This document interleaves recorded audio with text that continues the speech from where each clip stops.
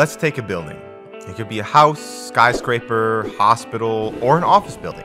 We want it to be structurally sound, of course, but it's also important for it to be energy efficient and comfortable for its inhabitants. Not too hot, not too cold, just right.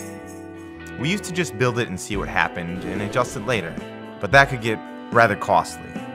Then we tried to calculate it by hand, which just got overwhelming. Today we can save resources and time by using a little something called energy modeling.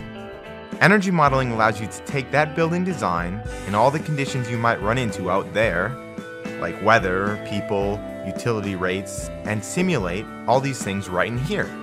Energy modeling allows you to make the hard choices much more easily. After running all the right energy-related tests, modeling can help you choose between different designs, materials, or equipment. You can adjust variables as you go to see the results.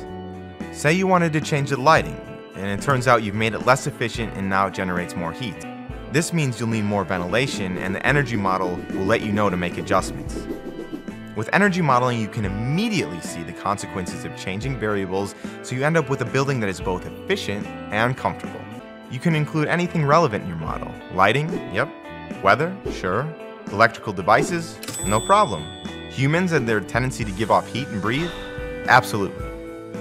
You can even do a life cycle analysis to determine energy usage and to estimate utility bills over time. Now that you know what energy modeling can do, it's time to put it to work.